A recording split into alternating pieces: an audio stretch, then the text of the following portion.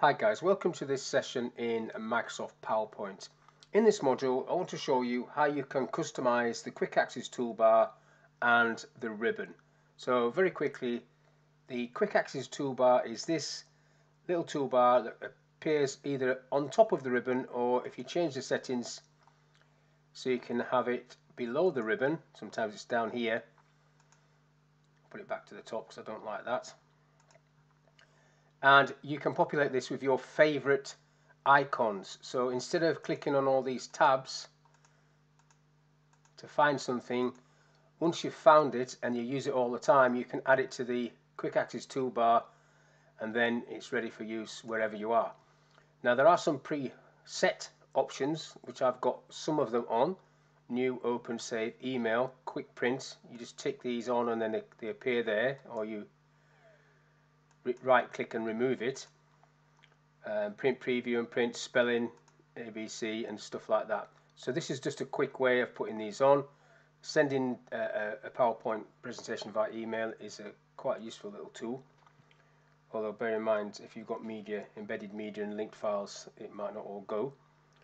Now there are two main ways of doing this. You can go to more commands,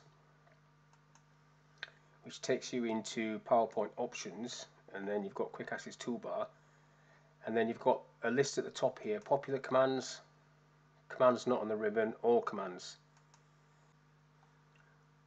Once you find something that you want to add across, you basically just scroll through this list and find something that you want. You can just click on that and then add it across and it will appear there. If you don't want it, you can just remove it. So it's as simple as that: add or remove. If you want to move this up or change the position, you can do that as well. So take a screenshot, and screen recording is something I use all the time. So I'll just push that to the end. So there, and I don't really want that anymore. And when we click OK, you've reordered that and you've got the tools there. So that's one way of doing it. But the way I tend to do things, if I find something that I quite like and I find that I'm using it quite often, if we're going to record, for example, export, say I'm exporting to video quite often, you could just right click on that icon and then add it to the top there. Now we'll go to the ends, and if you want to move that along, you can't actually drag that along. You'll have to go back into the custom option and do what I just did before: move it up and down using those two arrows. Now to customize the ribbon itself, you can do the same thing. You can go into more commands from there and then custom ribbon, this option, cancel that.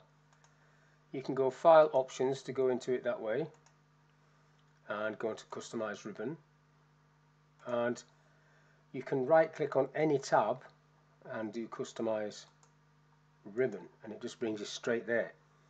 And the same features are available: popular commands, all commands. You've also got macros, which we haven't recorded, but if you had any macros recorded, you could add those across to a specific tab on this. And you can also create your own tab. So I can create a new tab. If I just click on new, you've got a new tab there, and then you can name that tab. If I go rename, I'll just call that Steve. Okay, and then within that tab you can have little groups. These are the groups, these little line dividing lines. So if I go rename that first group admin stuff, okay, and then that's admin, and then you can go new group and rename that. I'll call that video, and then basically you add in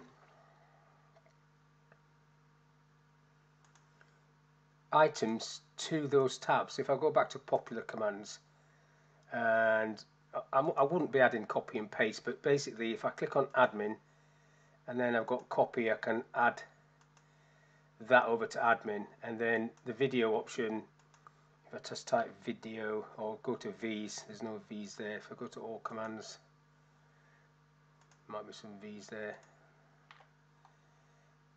Yeah, video. So if I go video and then add that to this one, so video, and then insert video, maybe add. So you just build up this tab that you've created by adding your favorites onto the ribbon. And then again, if you want to move this up to be, say, nearer the front, you can just move it up like so. I won't go for, I'll let home be first, and then you click OK, and then you've got home, and then you've got Steve with the two sections of groups that I created, copy and video. So that's basically how you customize the quick access toolbar, and how you customize the ribbon and create your own tabs. And you could also, if I go back into that for a minute, this customize ribbon, you can take off these ticks, which will then hide these tabs if you don't want all this stuff. If you find yourself never going on these things, you can just hide it, you don't have to show it. And then you've got this option down the bottom there of resetting everything, which will reset all your customizations.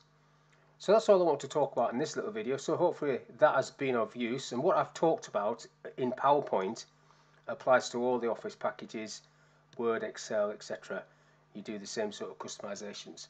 So thank you for your time, and I'll see you on the next one.